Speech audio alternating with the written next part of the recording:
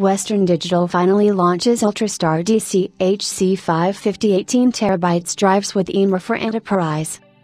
Western Digital had already announced the Ultrastar DC HC550 drives back in late 2019, but only now have they actually been released for sale.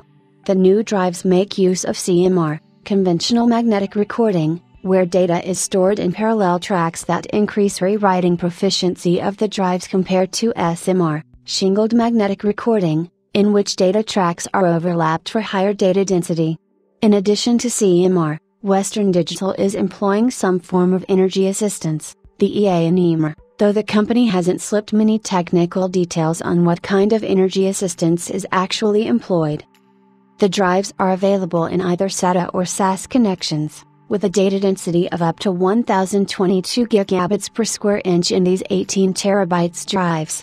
9 platters are employed, with speeds rated at 270 megabytes per second at 7,200 RPM.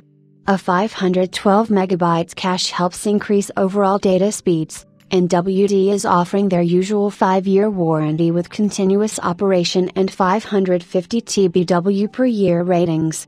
Street pricing for these Ultrastar DC HC550 18TB drives seems to over around €630.